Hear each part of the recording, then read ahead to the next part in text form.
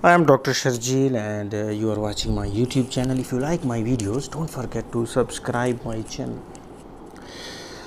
Now today I am presenting you this 10 years old female patient who was brought by her parents to me with complaint of blunt trauma to the eye with a slingshot. Stone was thrown with a slingshot 2 days back. Her vision is counting finger and you can see the central clouding of the cornea.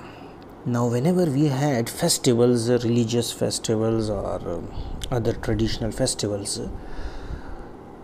kids used to play with pellet guns, slingshots, arrows, rifles, and they present in eye emergency with different varieties of ocular injuries, and one of the common presentation is blunt trauma to the cornea.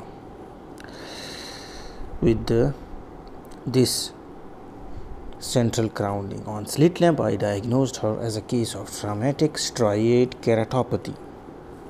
Now the striate keratopathy name is familiar to many of the viewers because one of the most common cause of striate keratopathy is cataract surgery. Post-op cataract surgery, we get very mild, moderate or severe striate keratopathy, so iatrogenically. But the second most common cause which I have seen practically is trauma.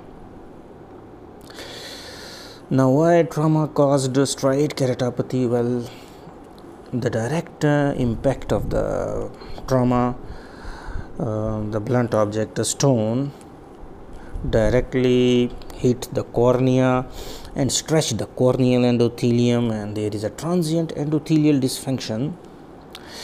And you know that corneal endothelial cells are crucial to the transparency of the cornea. They continuously pump fluid out of the corneal stroma. So transient damage caused aqueous entering into the cornea a lot more than the pumping capacity of the viable endothelial cells, and that caused fluid influx into the stroma, decimate folds, and striate keratopathy. So as it's a transient injury, with time the striate, the fluid in the cornea, the decimate folds, they all will clear when the endothelium become fully functional. In the meantime, we can give hypertonic drops to draw the fluid from epithelium, steroids and antibiotics